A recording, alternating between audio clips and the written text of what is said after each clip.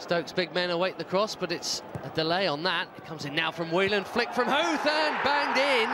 He couldn't really miss. Cameron Jerome, 5 minutes gone, and Stoke lead at Pride Park.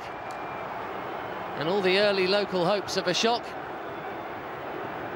have to take a dose of reality. No chance for Frankie Fielding. Every chance for Jerome. His 6th of the season and the perfect start for the Premier League side. Well, that's a nice ball.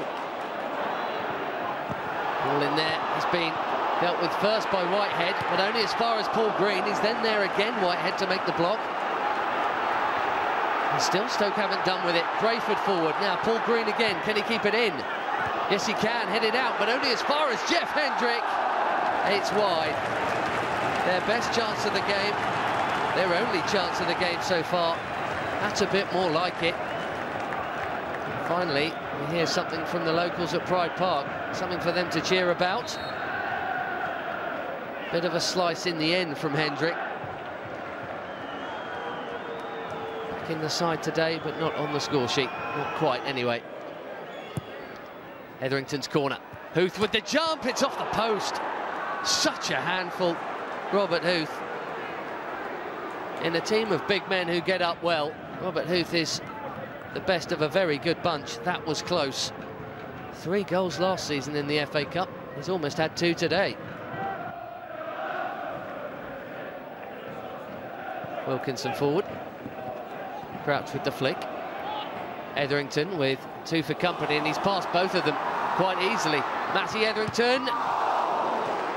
Fielding has somehow pushed that over and wide and behind for a corner.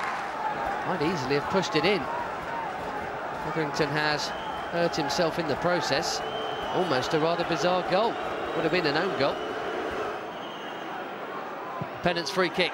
Oh, it's fantastic. And it bounced right in front of Frankie Fielding there, who couldn't be sure whether it was on target or not. The cross is cleared. Super effort from Pennant, the substitute.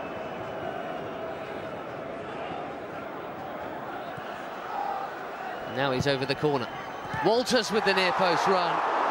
Difficult chance. Running away from goal. The flick header is onto the roof.